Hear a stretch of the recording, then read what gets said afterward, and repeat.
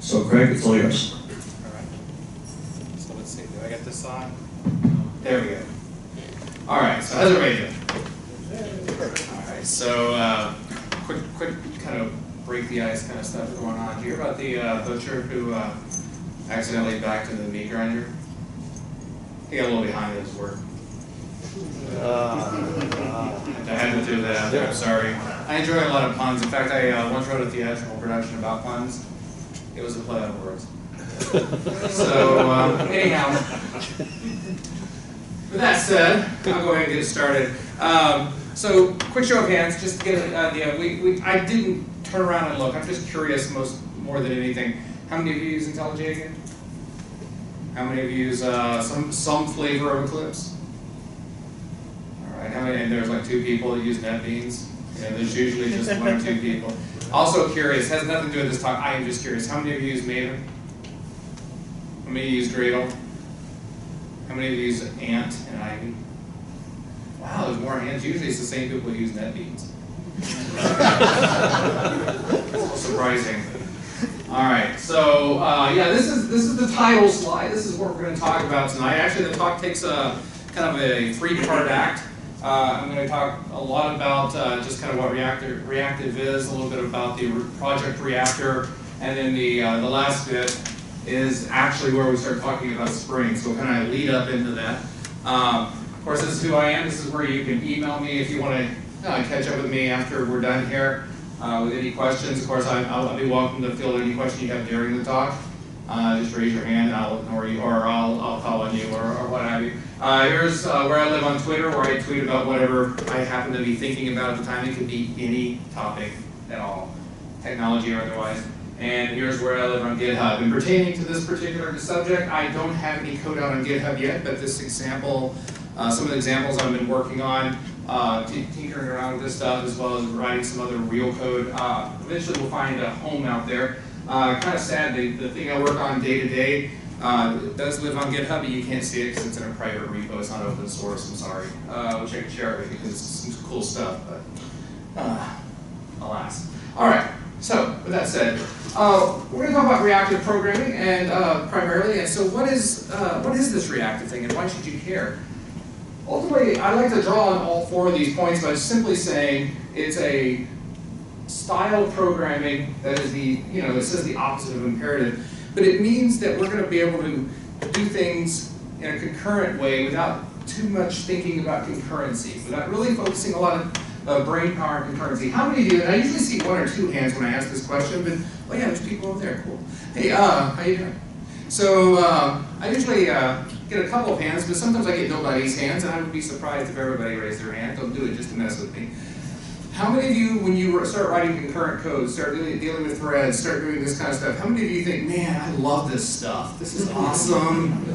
You have a bumper sticker on your car that says, I heart threads. Yeah, there's usually 1 or 2 people who really geek out over that kind of thing. I'm not one of those people, because threads make my head hurt. It's just hard for me to keep those kind of things sorted out in my head. And so it's kind of nice when you start dealing with reactive programming, you don't have to so much think about threads as much. You don't have to think about the fact that this is all asynchronous and non-blocking and things are getting processed as they show up. You don't have to think about that stuff. There's all sorts of cool things you can do with reactive programming that you don't have to just think about. But it does require you to program a little bit differently. You're no longer programming an imperative model where you're just listing off, do this, and when you're done with that, do this, and when you're done with that, do this. You're more or less saying, okay, here's what's gonna happen. Some data's gonna show up sometime. I don't know when it's gonna show up. And it may just continue to show up over a period of time, I don't know. But as it shows up, do this stuff. You react to it. You react to something happening. And then you do something on that. And there's no general assumption of what thread anything takes place in. Depending on how you code it, everything may happen in the same thread. Everything may happen in different threads. It may be pulled from some threads may get to be reused because they're part of a pool. You don't know, you don't really think about it too much. You just tell it what needs to happen. So what's wrong with imperative? Well, imperative's cool. I like imperative. Everybody here probably loves imperative. We've worked with it for years and we feel comfortable with it. Most of you, I'm guessing, are like me. This is the kind of programming you were brought up on. This is the how you cut your teeth in programming is imperative programming. The gotcha is if you look at code like this, and there's like this repository at the top, and I'm going to fetch some products from it, and you just got to wait for them all to be fetched. You can't do anything with that list of products until they're all there. As a consequence, the calling thread is blocked, and you can't process those items until they're all fetched. And it's actually worse. I can't say I've actually experienced this, but I've pondered, what if this repository of products where I'm saying find all, what if this is like, Amazon's database? And you're saying, okay, I want you to find all the products. I mean, it's a huge number of products. I don't know that this would happen, but I'm willing to wager that before you would ever get a chance to process them, you're going to run out of memory. Because it's having to load all those things up into a list, it's consuming memory.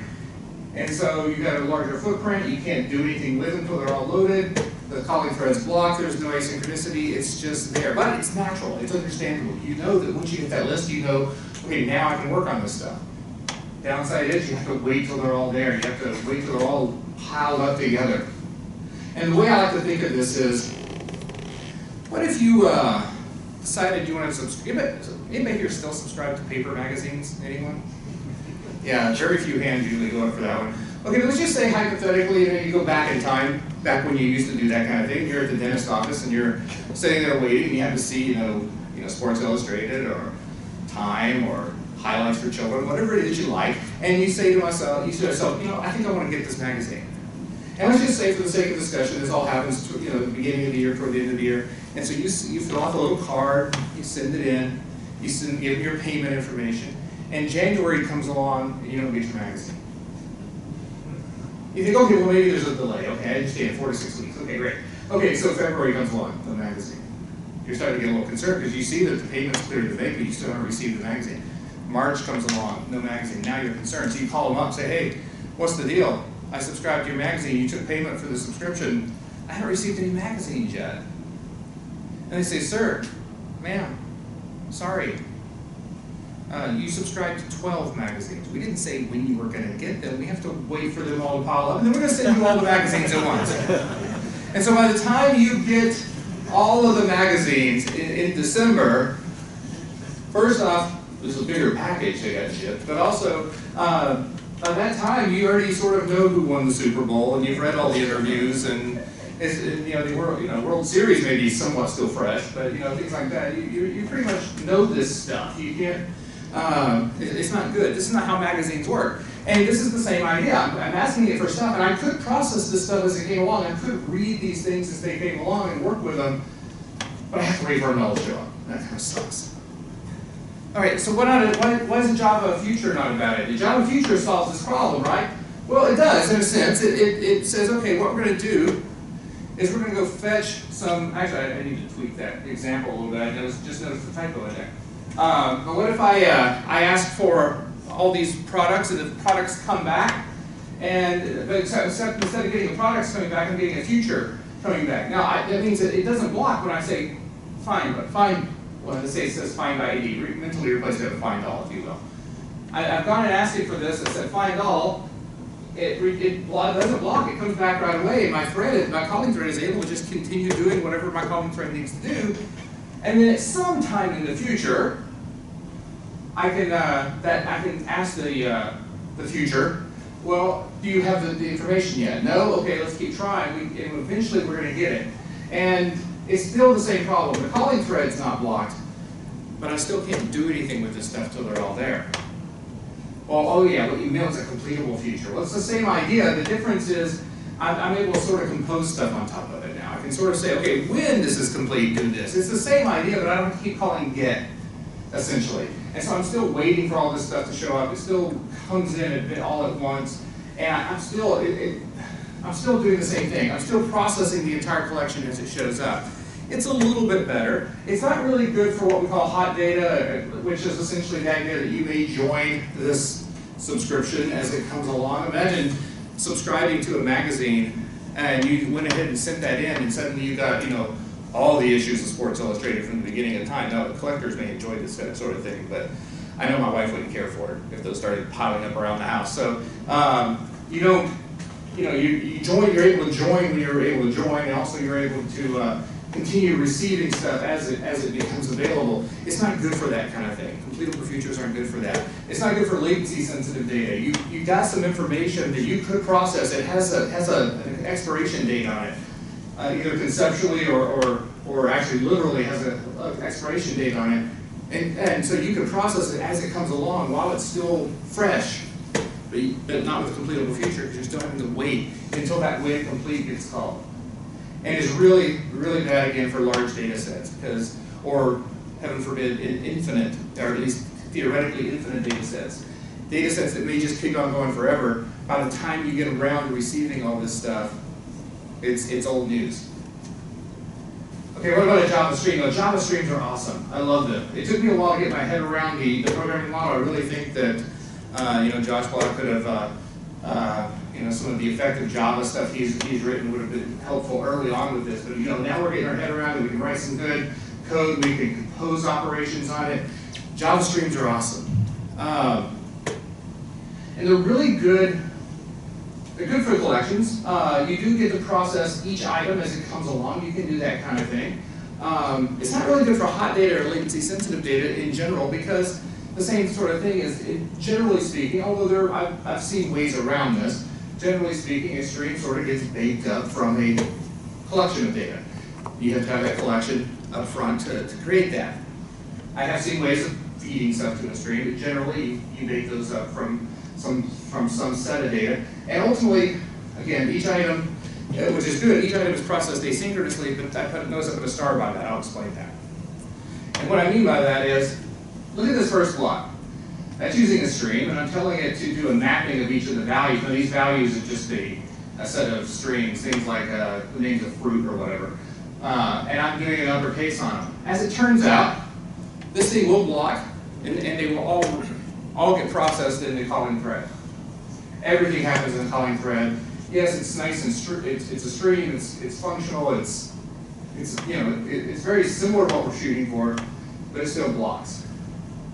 Now you can't go through a parallel on that, and then now each item will get processed in a separate thread, but ultimately the calling thread still blocks until all of those individual threads have done their job. So, what about reactive? What can we do here? And so there's really two choices, or two stories, I won't say choices, but two stories that have come along over the years. There's ReactiveX, and then ultimately RxJava. This gives us these observable streams, gives us a declarative programming model, it gives us the ability to work with our data in a reactive kind of way. And then on top of that, we have the reactive streams, which was spoken about in the Java 9 presentation. It gives us asynchronous processing, but we have the back pressure. We have the ability to say, hold on a minute, I can't take anymore. Or more accurately, I'm able to handle 100 things right now. I'm able to handle 1,000 things right now. Once I've handled those, I may come back and ask for more. I may request a few more, but until then, I'm able to handle 100. Start throwing 100 at me, and then I'll come back and ask for more. And then put those together in this project called Project Reactor. And what's really cool about Project Reactor, at least for a Spring fanatic such as myself, is that the Project Reactor, that project is from some of the same folks that work with Spring. So we're all one big happy family in that regard. Now, just in a nutshell, this is the reactive streams specification on a single slide. You have this thing called a publisher. Publishers publish things. And the way they publish them is to a subscriber. There's no point in publishing anything if you don't have a subscriber. So a subscriber comes along and says, hey, I'd like to subscribe. And it does this by calling subscribe and passing itself in. When that happens, the publisher will accept the subscription and say, on subscribe, giving back a subscription to the subscriber. And the subscription we'll talk about here in a minute. This is how the subscriber will control its subscription. And then as information comes along, the publisher will call things like on next, or if there's an error, on error. And when that subscription is complete, there's no more data to be given on complete, saying there's nothing else left. Then you have the subscription. This is where, I think I have a little animation for this. There you go. This is where the subscriber can say, I would request so many. This is where I specify my back pressure. This is where I can say, I want 100 things or 1,000 things or what have you. And this is also where perhaps the subscriber no longer wishes to receive anything. Maybe there's still data to be had and the subscriber is done. It can say cancel. And then you have this concept of processor. It's fun to talk about. A processor is essentially a combination of subscriber and publisher. It subscribes to one thing and processes it and then produces or publishes something to some other subscriber. What's really cool about these is that although they're good to know and good to understand, and occasionally you'll work with them directly, when you start working with React, you don't work with them as directly as much as you'd like. One of the things you will see, though, is if you ever toss in, there's all these different operations you can toss onto some of the reactor types. One of them is called log, and if you ever toss log on there, you see this stuff happening. You see like all of this stuff happening because it logs these details. So speaking of reactor, these are the key concepts that reactor provides. There's this thing called mono, which is 0 to 1 things or an error. There's also, it's roughly equivalent to what RX calls a single, or in the case of a mono type void, a completable. Just that you don't care what the type is, you're just interested that it finished. And then there's this thing called flux. Generally, I should probably talk about these in the reverse order because it's easier to understand. A flux is a 0 to many things, or 0 to potentially infinite things. You might have an endless number of these things. You don't know when it's going to end, and that's okay. And it gives you a lot of different operations you can do on a flux. We'll talk about a few of those in a minute. Mono is easier to talk about once we talk about flux, and mono is essentially the same idea. Flux is a more generic purpose publisher. It's for whatever types of things you want to publish. A mono is a more specific type of publisher. It's saying that we know how many we have. We're going to have 0 things, we're going to have 1 things, we might have an error. Flux is more open-ended in that regard. And when you start throwing operations on these, and again, I'll show you a few of these in a minute, when you start throwing operations on these, generally speaking, there's exceptions, but generally speaking, whenever you put an operator on top of a flux or a mono, what you get back is another flux and a mono, which means you can keep composing on these things. You say, as the data flows through this flux, do this to it, resulting in another flux, and now you have a whole new stream of data that you're going to potentially throw some other operation on. So this is what we call a marble diagram. I stole this directly out of the Reactor documentation, so if you don't like the picture, blame them, okay? So, but here's the marble diagram. Long and short, it works like this. You have some data. In this case, there's 6 items coming through in the flux. 6 items come through the flux, and you have some operator on it. And I'll just say that for the sake of discussion, that a 4 causes an error.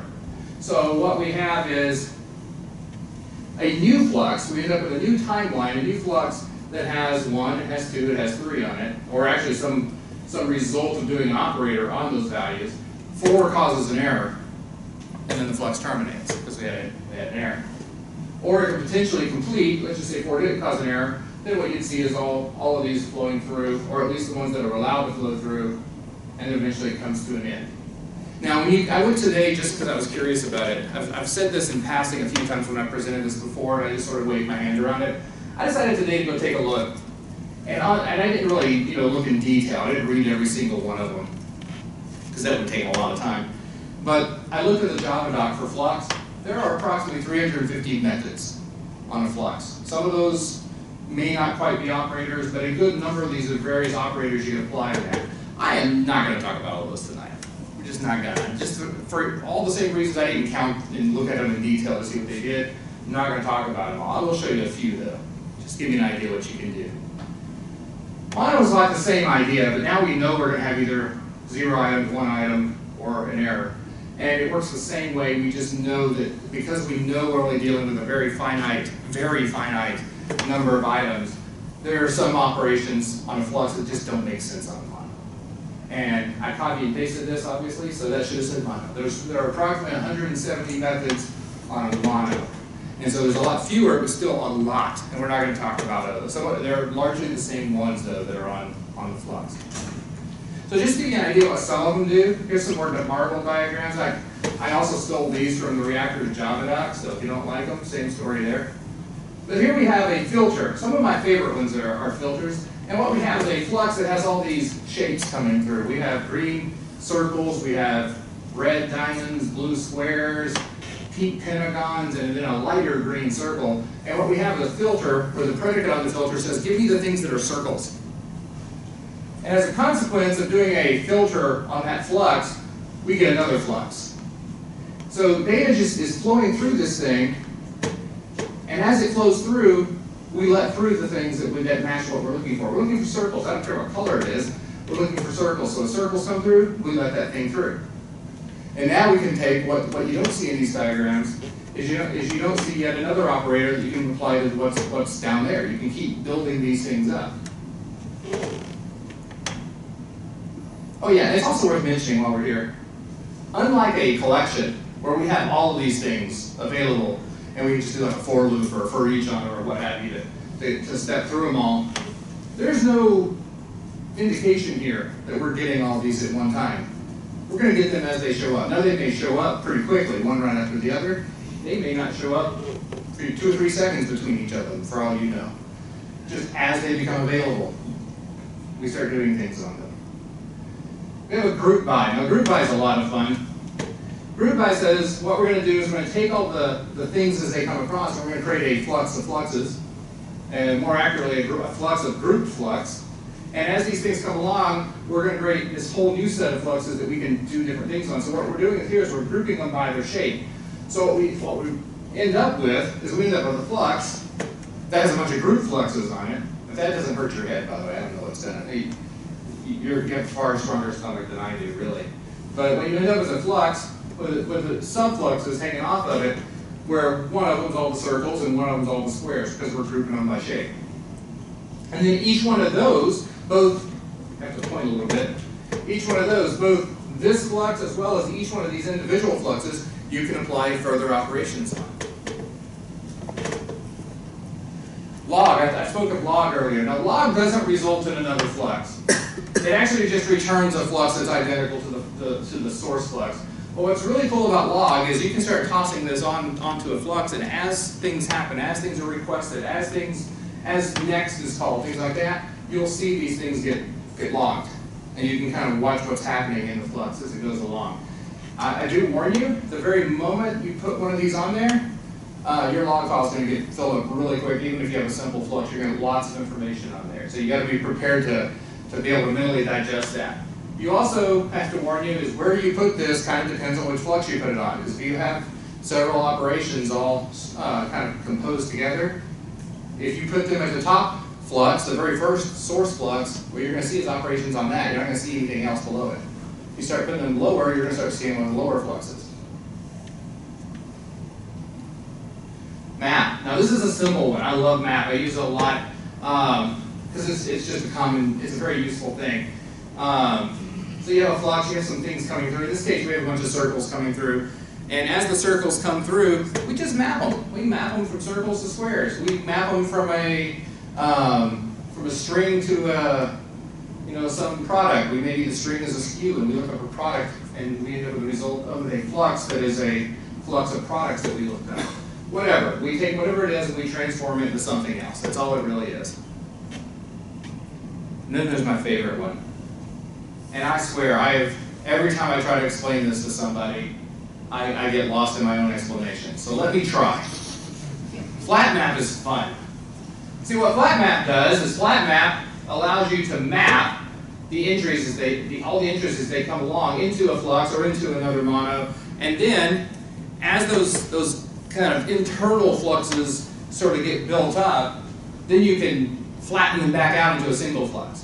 Which allows you, essentially what it allows you to do is do operations on those internal fluxes, but when it's all said and done, they all get sort of flat mapped into a flat flux of whatever it is. Now that did not in any way whatsoever help you in your understanding of flat. If anything, I've probably done more harm than good, but I tried. I have an example I can show you here in a minute that might make it a little bit clearer. Just only a little bit. So I have a question. Sure. So if you can only flat it after you map it, then why the square in the middle and seems out of because ultimately there's no guarantee of ordering. It's these individual items that you're mapping and these internal fluxes. It's as they get processed, so there's no guarantee. I mean, what you end up with is essentially internally you end up with 3 fluxes. A flux that has two green squares, and one with 2 blue squares, and one with 2 pink squares. However, those are being processed independent, potentially different threads. And so as those fluxes start making their data available, those get flattened out. So in this picture, what's happening is presumably the two green ones happened really quick. And so there's no contention, there's no threads racing against each other at that point. By the time we got to the blue and the pink ones, notice there's a bigger gap in time there. By the time we got to the blue and the pink, those came along fast enough that one of the blues was processed pretty quickly, shows up. Then one of the pinks was processed like right after that. So there's no guarantee that the ordering will stay the same. There's no guarantee that they're going to just end up being green, green, blue, blue, pink, pink. It just depends on how they show up, how they get processed, and as soon as those entries become available, they get dropped into the flat flux. So there is a way, by the way, to, if you wanted to sort of guarantee that these happen, but it's not with flat map. You can do it, well, what can you do? There's I can't remember the operation, but essentially it turns into a flux of lists. And then for those lists, you can start doing stuff like that, but not with flat map. And then there's take. I like take. I use take a lot. And the reason I use take a lot is because sometimes I have what I think to be either a very large or potentially never-ending flux that's just never going to end. And so I'm saying, yeah, I don't care. I just want to see if this much of it works. If it works up to a certain point, I'm good with it. So I'll say take 3, or take 5, or take 10, or take 20, or however many I'm willing to take. And what ends up happening is we have a flux of data that's coming along, and what this picture doesn't show is there may be other data that's still coming, but we don't know that. And what happens is once I've received 3, the source flux gets to cancel. The source flux is told, I don't want any more, I'm done. It doesn't mean there's no more data, it just means that that subscription to that publisher has been canceled and I just don't receive anymore.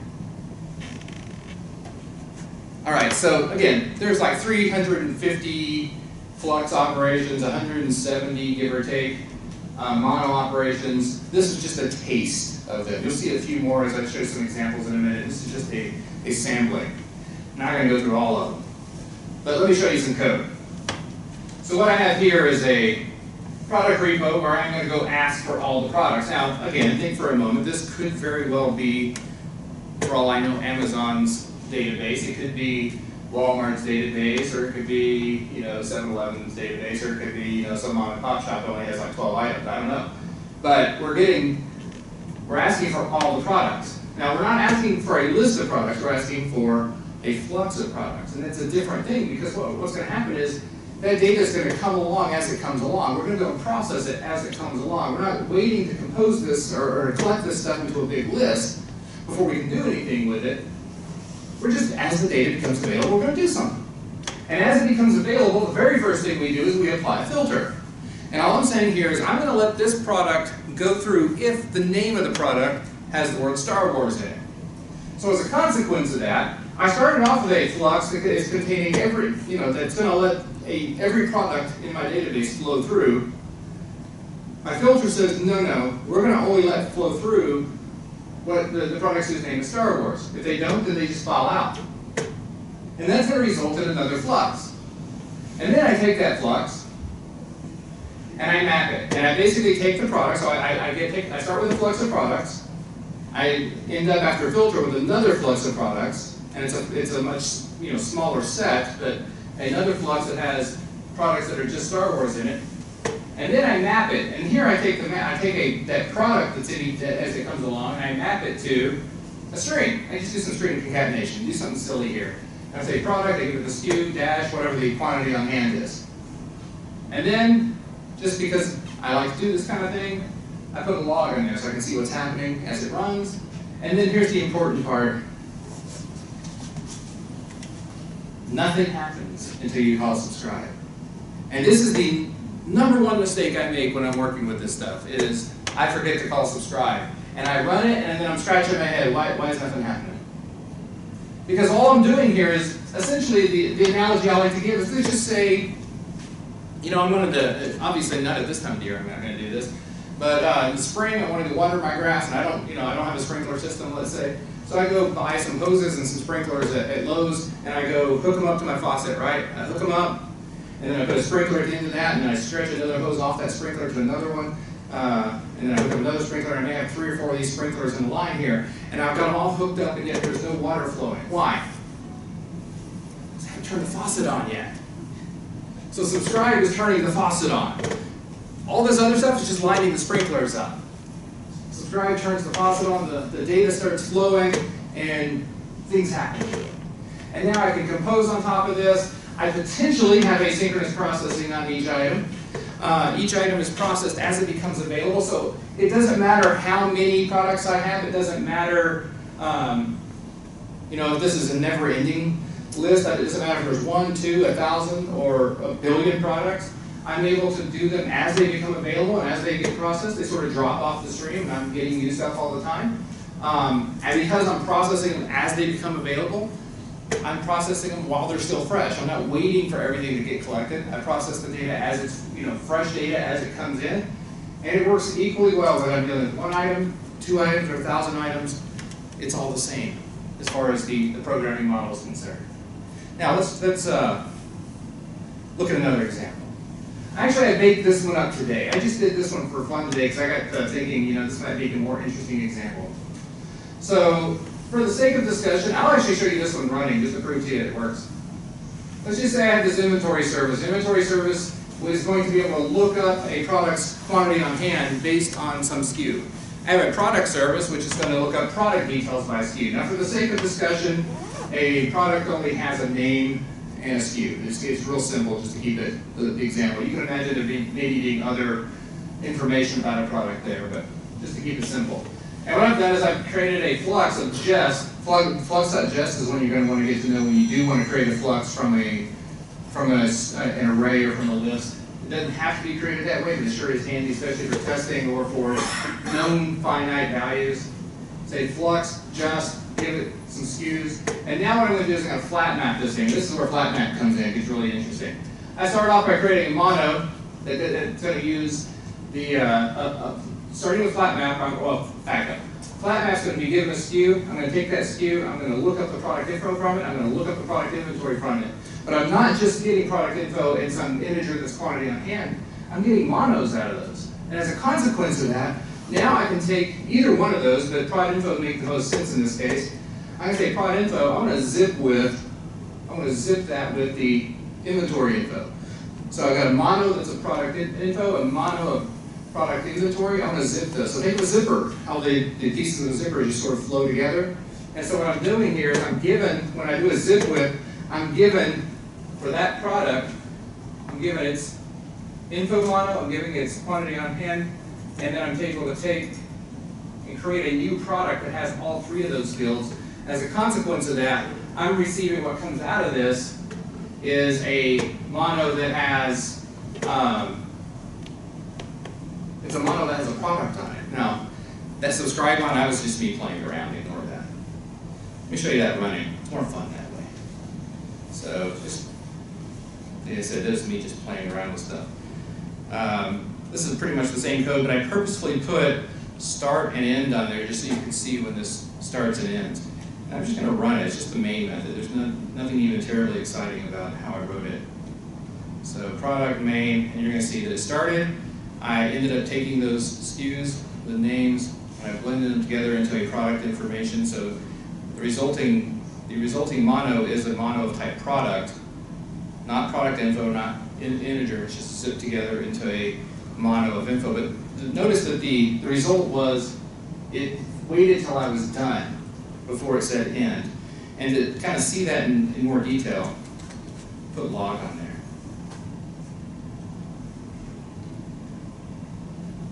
And so you see that they're all running on the main thread.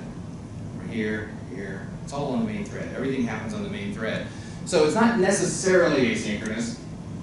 In fact, in this case, it's not. What if I did this? Subscribe on schedulers. And I'll do parallel. And it just changes things. Now notice I'm putting the subscribe on here on the flat map, not anywhere higher. So it does have some effect on where it takes place. But when I run it, you start seeing, first off, the end happened long before I was finished with it. You also see that each one of those got handled in a different thread. All in the same thread as each other, but different than the main thread. I can go even further though. I can start tossing this around in other places, such as here and here. And now you'll see that, well, there's still the same idea. They all happen to run in parallel 3. I started tossing this around in different places earlier and actually ended up confusing myself because it is a flat map after all. But you start seeing things happen on different threads depending on where you're putting this parallelism at. All right. So again, let's talk a little bit about that subscribe on a little bit more. So I essentially recreated what I showed you with Java streams earlier. I recreated that, but I did it with flux instead of stream. And so in this case, it's the same. It runs in the calling thread, the main thread blocks until I'm done. So there's no guarantee that it's going to be asynchronous. In fact, in this case, it won't be. But then I throw a subscribe on. Now what you got to understand is subscribe on applies to the thread. When you're saying when you subscribe to this flux, subscribe on it in a parallel thread. That's all I'm saying. When you subscribe to it in a parallel thread. So consequently, each one of these is going to be processed in the same thread, but that's not the same as the main thread because the flux, when I subscribed to it, I said, no, basically spin off another thread to work on this flux. Okay, so this is kind of, it doesn't block the main thread. The main thread will finish, but everything does get processed in the same thread. So each one of these items in the flux will be processed in the same thread without any parallelism amongst themselves. All right, so here's another couple of examples. In this case, I moved the subscribe on not to be on the main flux, but indentation sort of hints to you here. It's actually being applied on the flat mapping itself. So when the flat map, which results in another flux, when that is subscribed on, fire off another thread. So consequently, the main thread is going to block until all the items are processed, but each item will happen potentially in a separate thread. And then there's the ultimate example down here. This is saying every item, everything coming out of the flat map, that's going to be subscribed on separately. But, actually, I misspoke. The subscribe on is happening to the mono. Well, up there, the subscribe on is happening to the mono, not to the flat map. It's happening to the mono that's inside of the flat map. So every one of these monos, as you're subscribing to those, as they're being processed, do those, spin those off in a separate thread. And by the way, the main thread, the main flux that's coming out of flat map, also do that in parallel. And when you do that, consequently, every item gets processed in a separate thread, and the main thread doesn't block because everything's spun off separately. So you can kind of control the parallelism that way. There's a lot more to doing parallel and handling the parallelism than I have time for. That's just a little taste of it. So what does any of this have to do with Spring? Because this is the Reactive Spring talk. How am I doing on time? Oh, I'm doing like wonderfully on time. This is normally an hour and a half talk, and I'm killing it so far. All right, so usually I consume a lot more time. By the way, anybody here ever try to eat a clock? It consumes a lot of time. It's very time consuming. Anyway, I had to kill some time. Sorry. So here we go. What does that do with Spring? Spring 5, which released just over a month ago. Spring 5, it's actually Spring 5.01 now. And there's a lot of things to talk about in Spring 5, but the main story, the centerpiece of this all, was supporting a reactive model largely based on what Project Reactor does. And kind of the centerpiece of this, the main thing we like to talk about is Spring Web Flux, which I'll talk about here in a minute. There's also Spring Boot 2.0, which is not yet GA, but it will be very soon. I think it's at milestone 6 now, something like that. And then Spring Data, specifically Spring Data K, the release train known as K. For those of you who may not know, Spring Data is an umbrella project, covers a lot of different ground. Each one of the individual projects under the Spring Data umbrella is kind of released at its own pace, its own semantic versioning and so forth. But every so often they kind of collect those under a release train. And in the case of Spring Data, they name those release trains after the names of computer scientists whose names start with some successive letter of the alphabet. So we're at, coincidentally, K, the letter of the alphabet, and K, as in Alan K. So we're kind of coincidentally have both of those going on right now, which makes it terribly confusing because it's like, what's Homer J. Simpson's middle name? J. So same thing here. Okay.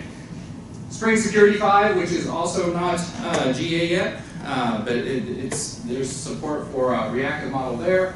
Spring Cloud specifically, I like to talk about Spring Cloud Stream and Spring Cloud Gateway. Anybody here worked with Spring Cloud Stream?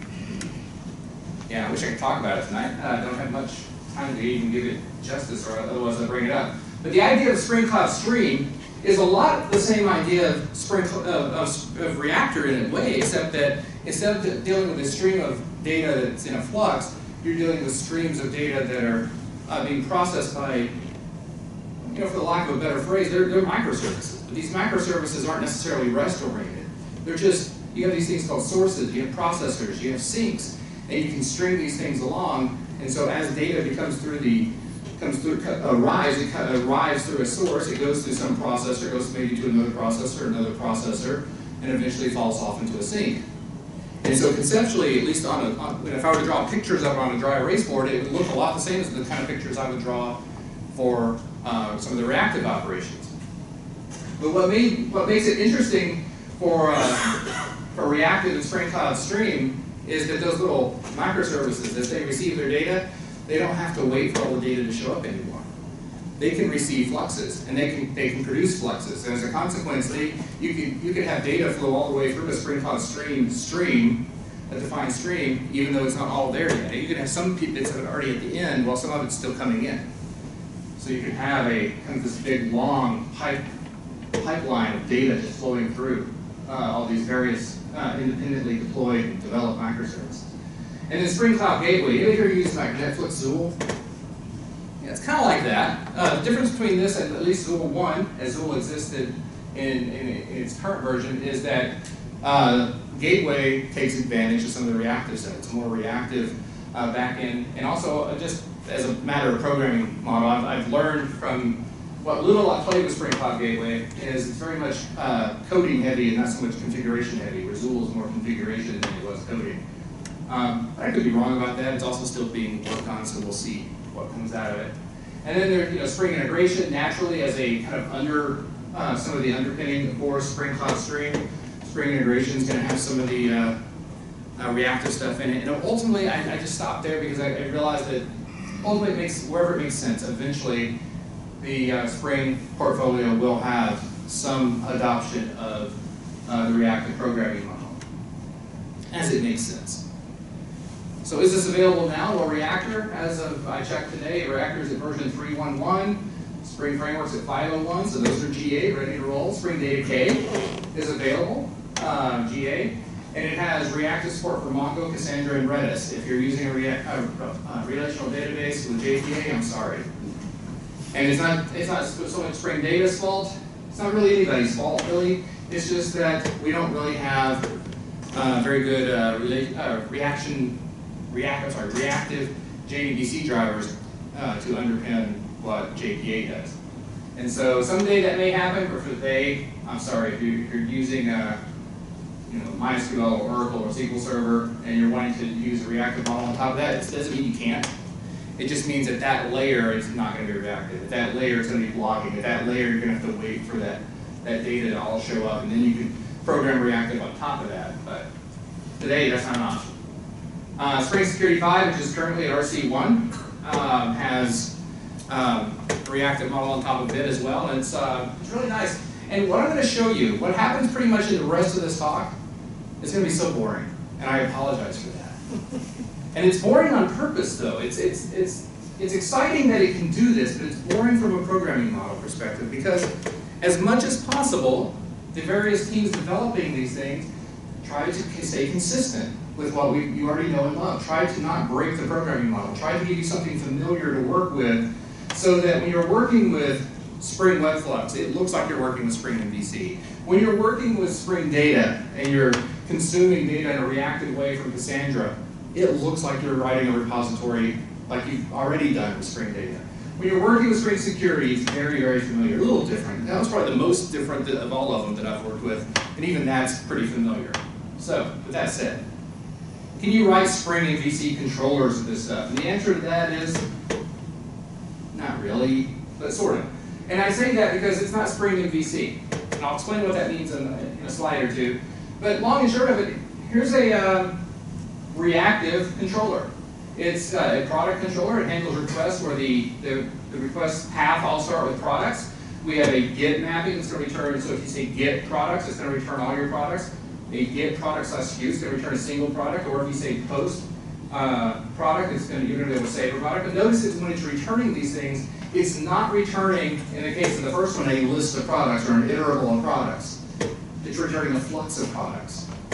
And what this means is, although this doesn't really show it, I could, inside of my controller here, start layering, because it's a flux, I can start layering operations on it if I wanted to. I can start putting filters or maps or whatever I want to in there before I return it out of my controller. Likewise, I don't return a single product here like I normally would. Instead, I'm returning a mono product. And the same thing there, I can compose additional operations on it. And finally, in the last one, I don't return a void, I return a model type void, essentially a completable for the RX Java folks out there. I'm simply saying, I'm going to save this thing, and I don't really care what the result is. I'm just going to save it, and this mono is going to be able to tell you when it's finished, when it's completed. And what you don't see on this slide is the word subscribe. And the reason you don't see the word subscribe on here is because it isn't your business to do that inside a controller. The framework will do that for you. The framework needs to do that for you, because the framework ultimately is going to be the one consuming this stuff and using it to render the results to the client. If you call subscribe on it at this point, you're going to break stuff. So you don't need to call subscribe in the controller. Let the framework do that for you. And what's nice about this is I don't show you the whole picture here. I'll show you an example in a minute that does show you kind of everything all tied together. But what you don't see here is that repository, for all you know, is a Spring Data K repository talking to Cassandra. And you've just fetched all the flux of products. And maybe you could do operations on it somewhere between here and there. Maybe you didn't, I don't know, but I'm just returning it straight through. You're not doing anything exciting, really, other than just you're returning fluxes and monos instead of returning lists and single items. It's really the big difference in the programming model. What if you prefer RX Java as observable and single? Sure, knock yourself out. Those also work. You have observable, you have single, and if you prefer using completable instead of mono void or single void, that works as well. Now it is worth talking about here what's happening when you do a blocking versus non-blocking on a post. In the first example here, what's happening is I just simply ask it for a request body to be bound to the type product. And consequently, the request has to be fully resolved before that method gets called. In the second example, I'm asking for the request body to be bound to a mono type product. As a consequence of that, the request may not even be fully resolved yet. It may not have been bound to the product yet. It doesn't matter. This gets called right away. I use that mono to say, okay, once you've received it, then save it, and I return that mono. For all you know, this method is completed and moved on. It's already run its course and moved on before that request even is fully resolved into a product. So how does this relate to Spring MVC? Well, this is what I talked about earlier. Yeah, you can write stuff in the Spring MVC programming model, but it's not Spring MVC. It has a lot of the same annotations: controller, request mapping, get mapping, post mapping, delete mapping, all those annotations, REST controller, things like that we've been using in Spring MVC, those are the same. And so if you're using Spring MVC, you can continue using those. It's going to be built on the servlet API, and it implies you have a servlet container like Tomcat or Jetty or WebSphere or something underneath that, and you can still do that. So basically everything on the left side there, in kind of the pale blue or aqua or whatever you want to call that, that's what we've been using all along in Spring MVC. On the right side, excluding the top right, which I'll talk about in a minute, we have Spring Web Flux, which is essentially Spring MVC. Now, I'm not even going to try to explain the reasons behind this. If you want to know the reasons why it's a separate framework, hey, Rawson's back there. But in short, my understanding of it is that it just became it was too much to try to have a single framework that does both of those things, put it succinctly. Because handling, blocking, servlet-based requests versus handling non-blocking, not necessarily servlet-based requests, it's a different enough concept that having trying to kind of merge them into the single framework was just too much. It would have been too messy, too complex to do so. And so two separate frameworks, but as much as possible, we're using some of the same common stuff, such as the annotations. Underneath that, because there's no assumption that you're working with servlets, although you might be, there's no assumption you're working with servlets, we have this thing called Reactive HTTP API, which essentially is it's the non-servlet equivalent of the servlet API. It's a more generic, more reactive approach to giving you some of the same information, some of the same operations that the servlet API would give you without the assumption that there's a servlet underneath. And then underneath that, you have all these different types of containers you can deploy to. Sure enough, you can deploy to a servlet 3.1 container, Tomcat and Jetty, and so forth, but there's no assumption that you have to. It could be Undertow, it could be Netty. There's options there. And then there's the top right. I'm going to save that one. Hang on. Can I stream data to the client? Now I'm going to show you, I think I have this one available to run for you. If not, I have one very similar to it that's even cooler than this one. This is hands down some of the most useless and yet I was so satisfied after I read that. I just felt so good about myself after I wrote this. Because what I was able to do is I was able to write this code which basically says I'm going to create a flux that's based on an interval. So essentially what I'm saying here is every 1 second I want to toss a number into the flux. So this flux potentially could go on forever. There's no ending to it until the app dies. I'm just saying basically every 1 second toss a number into it. So it's going to start off, I think it starts with 0, 0, and then a second later 1, and a second later 2, and so forth. And then I take those numbers and I map them to this new object I created. I just created an object called server time. It's my own creation. You don't see it here, but it's a simple class that has two properties. It has that number in it, plus it also has the current time in millis. And I just returned that as a server sentiment. Actually, the way I've done this more recently is even cooler than this. It's actually a lot less code. But when I first wrote this little bit of code here, and I first did a curl to it, and I first, well, there's a little bit more that this slide also doesn't show you. I first also told it what the accept header should be. And I started receiving this data every 1 second on the response. It's so awesome. It occurred to me I'm able to write streaming code now. Things that seem like just black magic to me until this, it's just a piece of cake to do it. What if you prefer a functional model? This is the top right of that diagram a few slides ago. So, how many of you worked with Spring and VC for any period of time whatsoever? How many of you have worked with some other language or framework or some other programming platform where instead of annotating things to handle a request, you basically sort of create sort of this routing. You say, okay, it's sort of like this. You say, when a GET request comes in for such and such, then I want you to call this method. Anybody done anything like that before? Yeah, I've done some of that too. I don't really like it myself, but I've done some of that too. Well, consequently, because we now have this whole new this functional model that's part of Spring, you can do the same thing here. Now, I'm not a big fan of this. This doesn't feel natural to me to write code this way, but it's not that hard. It's not that hard to follow, and some people are going to feel very comfortable with it. Some people coming from another platform, another framework, might look at this and say, oh yeah, I get this. This is exactly what I've done before. So yeah, I understand this. I can do this. And so it's a more welcoming option for some folks. Or maybe it's not something you've done before, but you may find it interesting. So essentially what I've done here is I've created this router functions object where I'm basically saying anytime a GET request comes in for hello, call the hello method. And there's the hello method. It's just straightforward. I could start stringing these things together. I could continue on that router defining other types of requests, a GET request for goodbye or a post request for something or what have you. I can still string those things along and build up a complete web application this way. Seems weird to me. I'm used to the annotation model. I'm sort of old dog new tricks when it comes to that kind of thing. But this is not bad. Just not my cup of tea. Can you write reactive REST clients? Actually, this slide needs a good freshening up. It's not actually even accurate these days. So let me show you a better example in a minute. How about Spring Data repositories? Again, this came about in Spring Data K. It's only good for Mongo, Cassandra, and Redis because those are the databases that Spring Data works with that offer a reactive option. And it really comes down to, instead of extending CRUD repository, you're extending reactive CRUD repository. Instead of returning a product, you return a mono product. Instead of returning a list or an interval of products, you return a flux of product.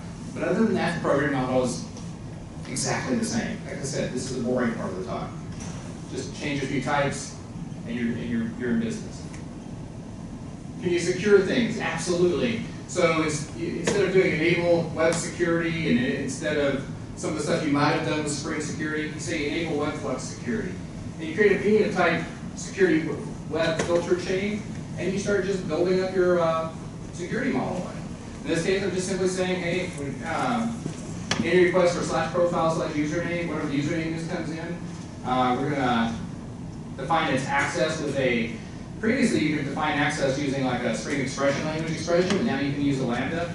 So I'm going to basically be given this mono, which is essentially is my user information, and then context, which is the security context, and I can start, oh, sorry, not security context, it's the context of that request. I can start applying whatever my security rules on it, and build that thing up, and now I've defined security. It's similar to what we've already done with Spring Security. It's slightly different in that we're dealing with enable web flux security instead of web security. It's a little different in that we're creating a VNA type security web filter chain as opposed to some of the other baked in methods we might have overloaded in previous versions. But it's better in the sense that now we can use lambdas or method references instead of Spring expression language expressions, so that's kind of nice.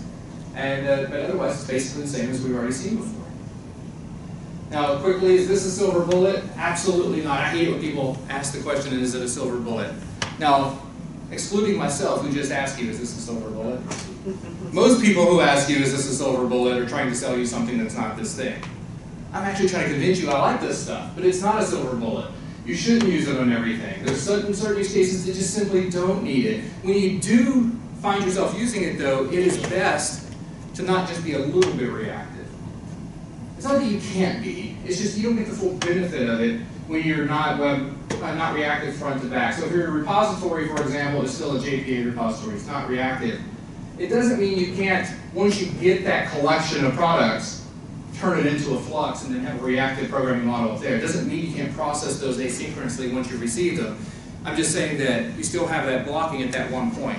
Once you have blocking, at some point you effectively block everything else, at least until you get to all that information. So I'm out of slides, but I'm going to show you some code real quick. But before I close my slides, thank you very much. Check out my books. They make great gifts. My mom likes them. She has them on her coffee table, and I know they're there every time I go over. So let me show you something I baked up today. I already showed you this example. This one's fun. Let me show you another one. And this one I've tinkered with a lot today, so I wouldn't be shocked at all if it quit working while people are watching. But I've got this thing called Reactive Books. And I'll go ahead and kick it off and get it running, and I'll show you what we got here. What we have here is we have a book, and this is essentially, it's not really an entity in a JPA sense, but I'm going to probably use the term entity anyway. It's a book entity. It has 4 fields. It has an ID, has ISBN, a title, and author, but the way I've annotated it is for persistence in a Cassandra database. And I do have Cassandra running on this machine, so that's going to make it work really well for me. And nothing terribly special about this. This is just how you would do Spring, how you would annotate stuff using Spring Data Cassandra to be persistent to a Cassandra database. My repository is slightly more interesting, but only slightly so. It is using Spring Data Cassandra, and specifically Spring Data Cassandra from Spring Data K, but actually the more I think about it, it's not even using Spring Data Cassandra, it's actually using Reactive CRUD repository, so there's nothing Cassandra about this thing. This would work equally well with Mongo or Redis if I had the types right. But Reactive CRUD repository, which means I'm going to have reactive stuff. I have a find by ISBN that's going to return a single book as a mono. I have a find by author that's going to return 0 to many books as a flux. I'm not going to wait till they're all there though. I'm just going to return the flux. That flux may go through to a controller, that controller may go through to the framework, and then somebody's going to call subscribe on that, turning on the faucet, and data's going to flow through. Okay? And then I have this books controller. And books controller is just a simple Spring Web Flux controller. It's going to handle GET requests for /books. It's going to handle GET requests for /book/ISBN. And then I post mapping to save a book. For the most part, for tonight's discussion, we'll ignore these 2 methods. I'm not even going to use them. This is the one I'm interested in. So keep in mind, the data is coming out. In fact, let me take this one line out for now. I'm going to actually build up some of the suspense here. All this data is coming out of the database. Not necessarily all in one big lump. It's coming out as the database makes it available to me, which is pretty fast. So it appears to be one big lump, but it's really coming through in a flux. Books are showing up. One book, then another book, then another book, then another book. I'm returning that flux of books from my controller. That goes to the framework. The framework can render it however it sees fit. And so if this is running right now, and I were to do this, so I were to say curl localhost 8080/books, notice I received in JSON format an array of all those books. It looks like I got them in one clump, right? In fact, that's exactly what happened as far as curl is concerned. I received an array of books all at once. So it was reactive from the database, it was reactive through the repository, it was reactive through the controller, it was reactive right up to the point where Spring Web Flux rendered it, and at that point, because curl said it wanted JSON back, it sort of waited and collected these things up. It essentially blocked until they were all available, and then it returned them. But here's what's cool. What if I did this instead?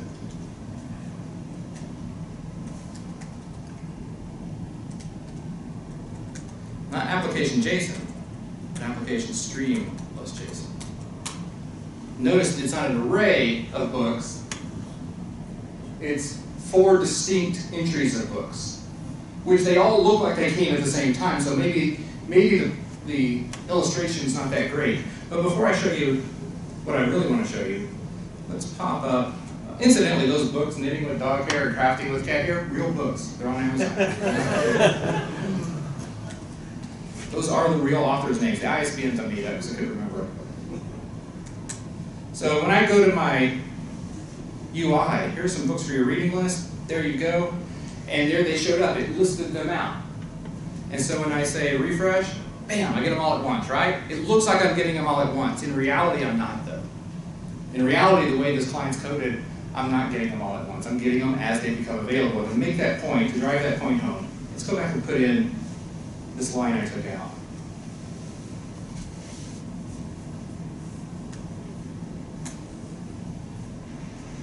So I'm putting a 2-second delay between each one. So I'm getting them from the repository as a flux of book, and then as I'm dealing with them, I'm going to delay them on the return flux every 2 seconds. The return flux is going to get a book, 2 seconds later do another book. All right, to prove that, let's do this again.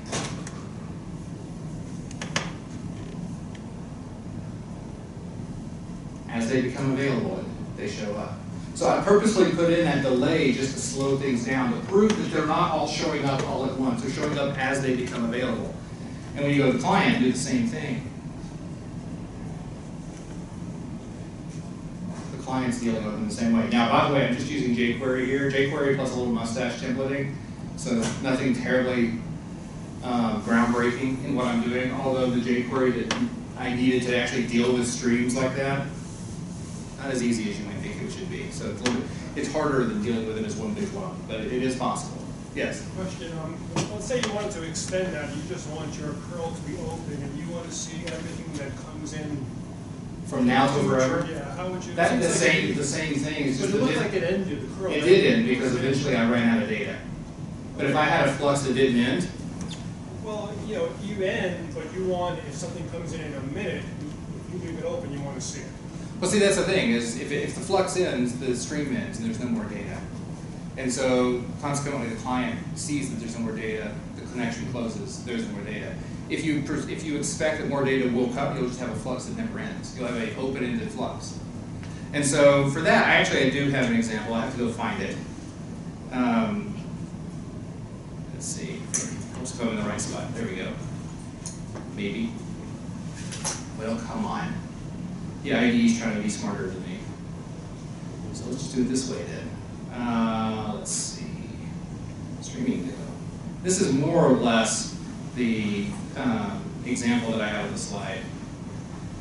Tweaked a little bit, but more or less the same example. And so my controller basically it produces, in this case I don't even have to tell it what the header or what the accept is, because it's just going to produce application string plus JSON. The default accept header that curl gives it matches that just fine, so I won't have to tell it that. But the key thing to take in mind is down inside, I have an interval of every 1 second. I'm going to map that to an entry object. It's going to have the current time of millis. This is kind of like what I have on the slide, a little bit different. But for now, I'm going to take this one out. Okay, and to show you how this works, I'm going to kill this. I'll start this one once that one dies. Kill this one. And I'll say curl localhost 8080, and every 1 second I'm going to get one of those. And if I don't stop it, it's going to go forever, because that flux is never ending. Now that flux is only producing data every 1 second, but that's only because that's the kind of interval I gave it. If some data came along, it was whatever my source of data was is more inconsistent. It just, I'll get one every second, one every 5 seconds, maybe I don't see another one for a full day. That flux will stay open until I explicitly tell it to go away. If you wanted to implement a database retrieval, I was a little bummed when you said that reactive stuff wasn't available for relation databases, but you would just query the database, return everything in the flux, keep the flux open somehow, but then you'd have to sleep for a period of time, whatever. You just look, are you trying to solve a problem where data shows more data gets inserted later and then you return that? A day, don't know when they come. Yeah, I'm not sure. Honestly, I'm not even sure if that's possible. Because I mean, the idea is you still have, at the time of query, you have a finite set of data, maybe a large set of data. We have a finite set of data, and so that flux will ultimately end. You would need a WebSocket. Yeah, well, I mean, you don't need WebSocket to do this. This is kind of like acting, it's pretending to be a WebSocket, but for what you're asking for, yeah, you would probably want something where instead of... I'm thinking the idea you talked about Spring Cloud and the various microservices. I'd love to have those millions of rows and the various microservices, just processing them as they come in. That's sure, really useful.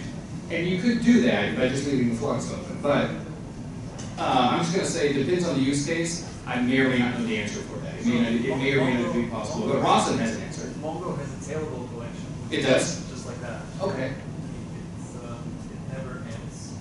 And then as things get inserted in the collection, you get that response. I did not know that. That's good to know. See, now I'm going to have to go back to my hotel room and try that. In the same place where you put the generator of the seconds, couldn't you put a pub sub in there, like a traditional JMS, whatever pub sub, so you're monitoring the database and when changes occur, you just push it down the flux, you could do that. You could let the publisher, you could let that flux be populated from... It's subscribing to some published something event else. that the database changed and then... Yeah, you could do that. I don't see why not. There's a question back here first, though. Where is it? There it is. You said leave the flux open. Are there built-in handlers for contingencies, such as like if data is corrupted or if it stops in one place and it has to pick up in another place, so like a bookmark inside of the database? Is that built in? No, I don't believe there's anything built in. You can certainly code something in there. You can code your own behavior in there and do that kind of thing. I saw an example earlier today, and I was tempted to share it with everybody, but it wasn't my example. I didn't fully understand it, and it was far hairier than I knew I was going to have time to explain. But it actually did some sort of error handling. It is not what you said, but something similar to that. It was able to deal with data that came across that wasn't quite what it wanted, and able to recover from that in the course of handling the flux. It was very scary to the flux code, but I understood what it was doing when I read it. It made sense. I probably didn't have explained it to you, but I understood what was happening. So yeah, you can do that kind of stuff. You can code that kind of stuff in the course of processing flux. I don't believe there's anything baked in for that. You have to use some of these existing operators to deal with that. I was thinking this is something kind of like the HTTP layer when you have an app on sync. If you don't get that acknowledged wait, that was like built in, or if you actually... Yeah, see the way I'm coding this is yeah, it is over HTTP, it is a GET request, but it's an open GET request. That connection remains open. Eventually that connection may just go away. Which if you're expecting that the connection remain open sort of indefinitely, maybe this is not the best way of doing it. That's where something on WebSocket might be better. And WebSocket theoretically could be fed from this step too, so yes, I knew that's what you were going to say. So he's saying this, which means touchdown, I think, or something like that. But yeah, notice this is still running. So I'm going to leave you with one quick thought. If I were to put this back in, I'm just telling it to wrap itself up after 5. So you're going to get 5 of these things, and it's all going to be done. At least I thought it would be. So, I mean, I don't know. Never really. So, it's not my best example, but the one that fails right before we're done. So, quick story. Have you heard about the guy who got his left half accidentally cut off? He's all right now. Thank you very much.